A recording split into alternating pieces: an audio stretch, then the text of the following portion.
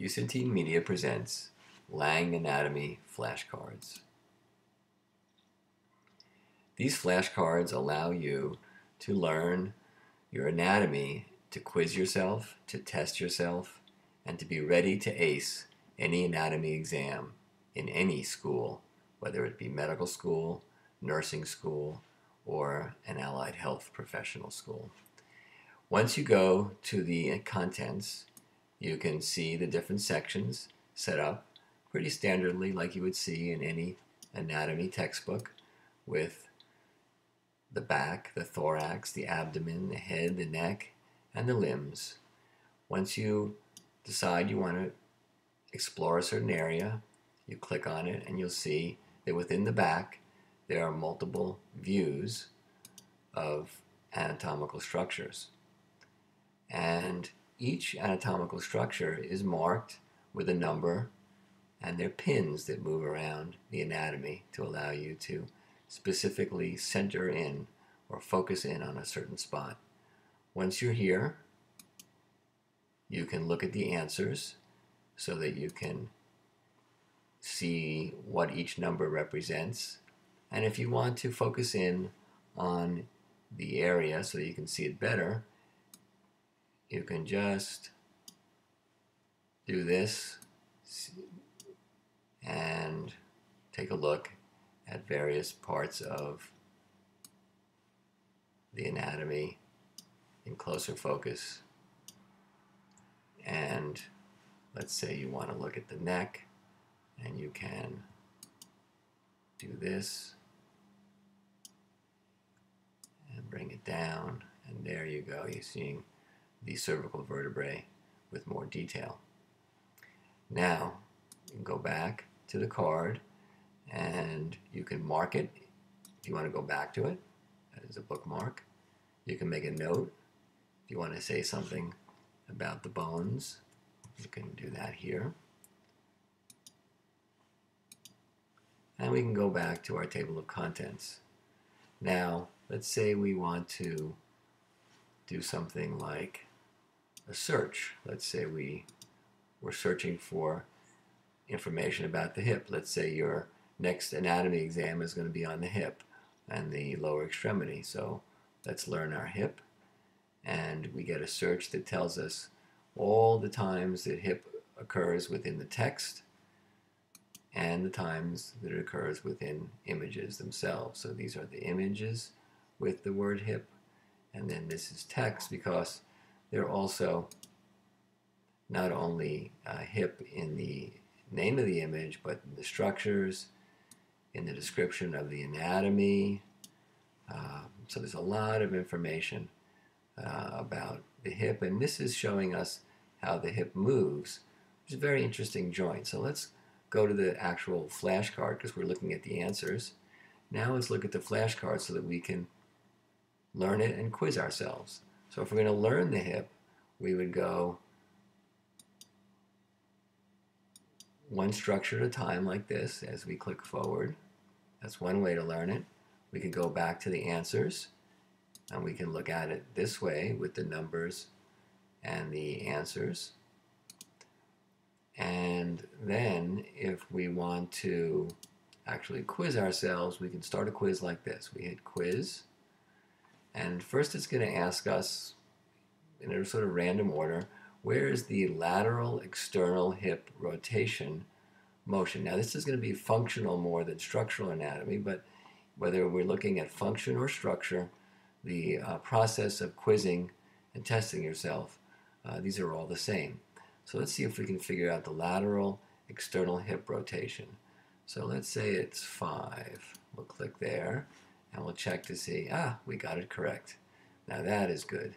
Now we go to the next, and it's asking us about hip flexion. Let's try number 4. Let's see whether we got that. Again, we got it correct. We're on a roll. Hip abduction. Adduction. Oh, we have to make sure we read it correctly. So here, adduction. I always remember that ab goes out and adduction goes in. So let's try 2 for adduction. And there we go. We got it.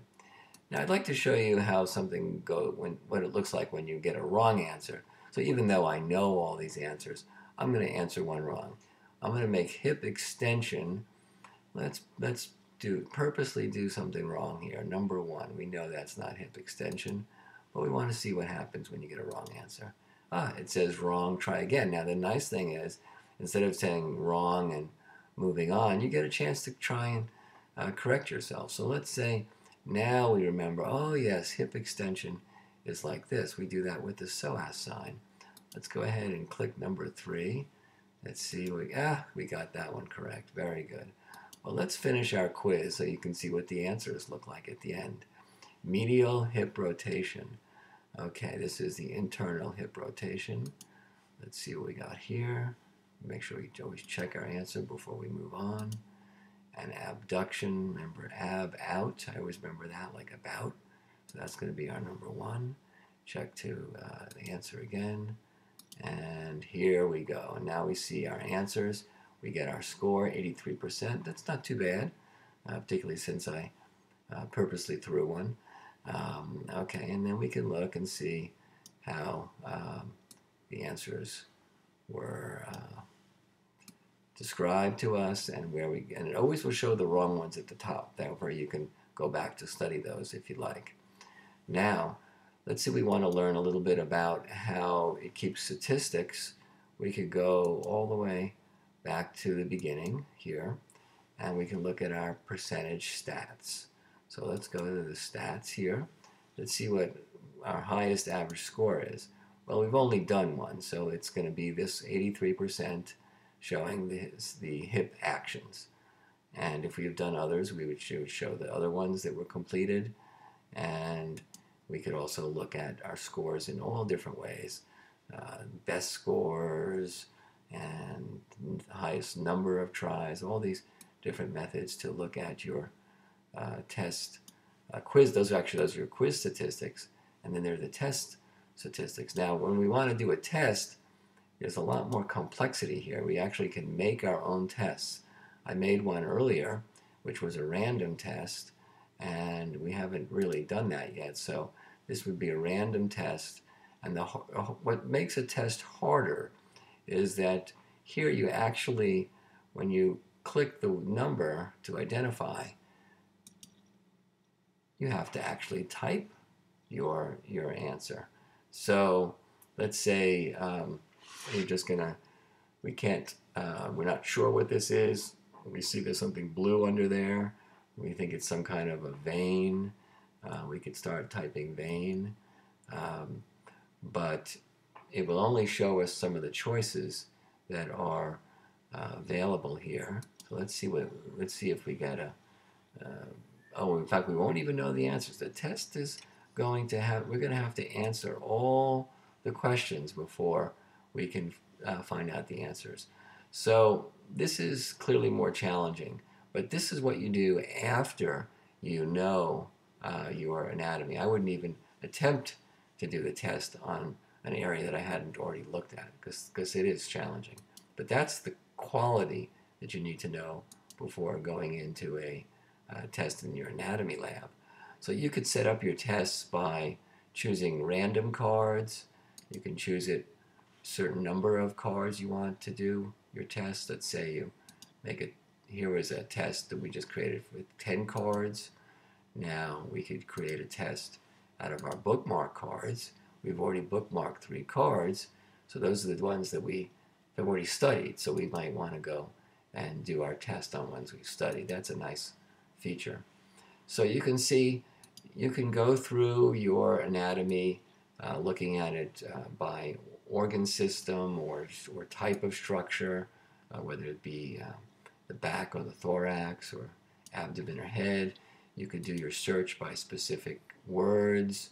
You can create tests for yourselves. You can look at your results.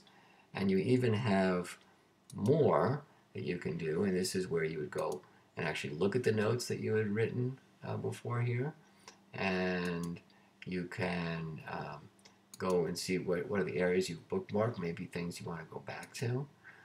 And then we also tell you a little bit about the app, who developed the original set of flashcards, and who developed the app. And so this is done by Usatine Media, And if you'd like to learn more about our apps, you can go to our website, usatinemedia.com. You can email us, and you'll see all kinds of medical apps that Peter Erickson and myself, Dr. Usatine, have created to help you in your medical education. And I hope you've enjoyed this video.